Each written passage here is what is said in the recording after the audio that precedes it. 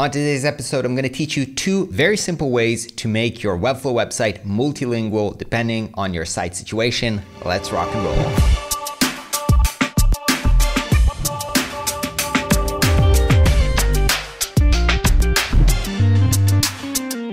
Hey designer friends, what is up? My name is Ron Segal. Welcome back to another Webflow video.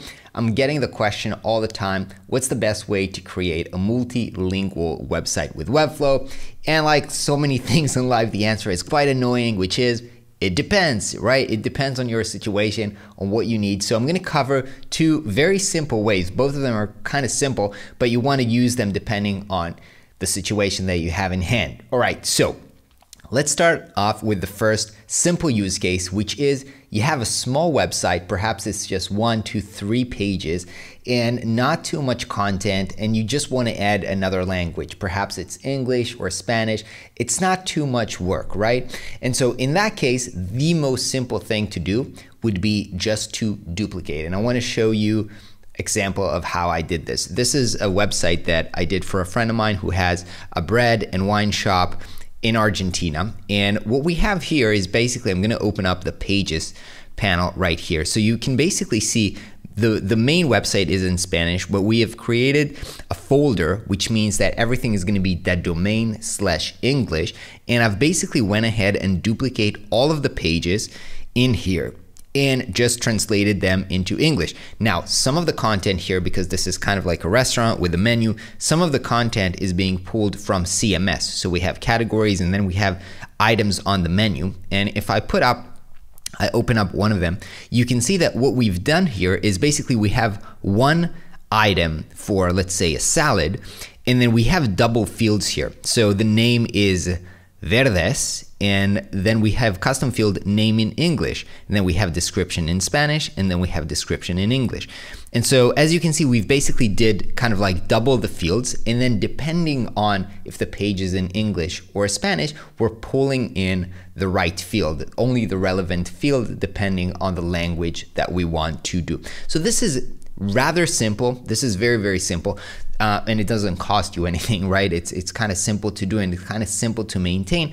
The downside of this though is that you now have double pages, right? So if you're making a change to the design of the homepage, for example, you're gonna have to make sure that you make the same design changes in the duplicate page. Now, if you're working correctly with Webflow and you have very good styling, perhaps you're even working with stuff like symbols, perhaps that's going to be very, very simple and seamless, but it's still maintaining 2 copies of your website, which as your website gets bigger and as you have more content on your website can get a little bit overwhelming to maintain. And that's when you wanna move on into the second solution.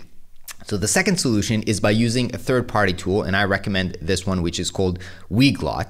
And basically this is a translation plugin that has so much functionality. So first of all, it does the translation for you. So you basically put up a simple line of code and it creates the duplications for you. Now, instead of duplicating pages within Webflow, it creates subdomains. So instead of having my website be ronsegal.com, it will create for me the, let's say if I have Spanish, es.ronsegal.com, and it will duplicate, create the duplication for me, which of course for SEO purposes, it's good to have the content duplicated and not being duplicated on the fly. Let me show you how I've implemented this as well. So again, I've signed up for this. This is really, really easy. It just gives you a quick custom code. You select the languages. So this is my personal website. And I've basically just put up this tiny little code in the head of my website. That's all I have to do, and then I get this kind of like a little pop-up here, which I can click. Here I've chose English and Spanish. I can click this, and this was all translated automatically. So first of all, it did a lot of the heavy lifting for me.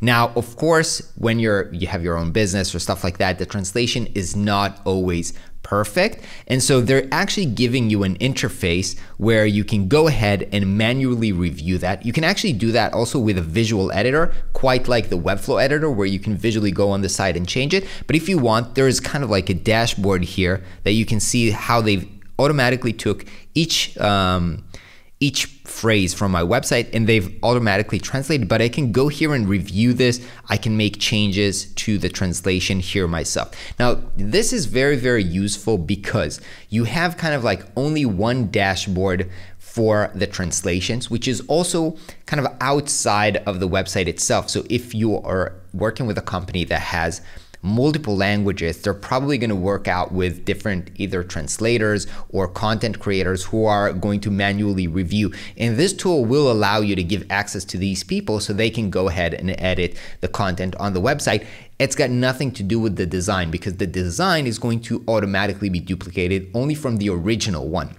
So in terms of maintenance, this solution is going to be way, way easier for you, right? You only have one Webflow page and then you only maintain the translation. Now, you might be saying to yourself, well, Ron, but this thing here at the bottom is quite ugly, which I agree with you, but this tool allows for so much customization, and the guys at FinSuite, which are doing phenomenal work creating assets for Webflow stuff, you should definitely check them out. They have actually made a clonable project where they have created many different kind of like designs and interactions for how the languages, you can switch languages. And this is basically like copy paste. You can copy this project is clonable, so you can copy and paste from here to your website if you want to customize the look and feel of how this looks like. So this is very, very powerful.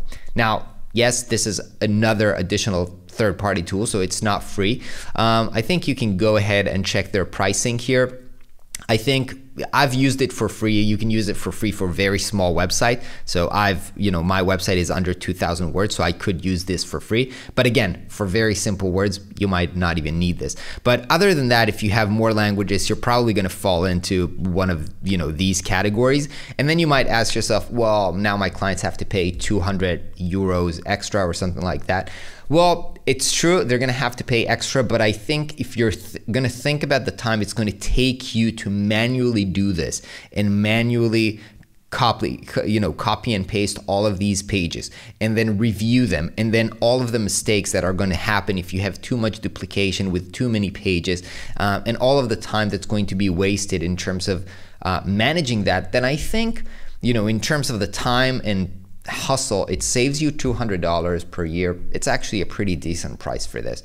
And again, you're probably going to use this only if this is a big website. So if this is a big website, your clients probably have the budget for this, and it looks like a good solution.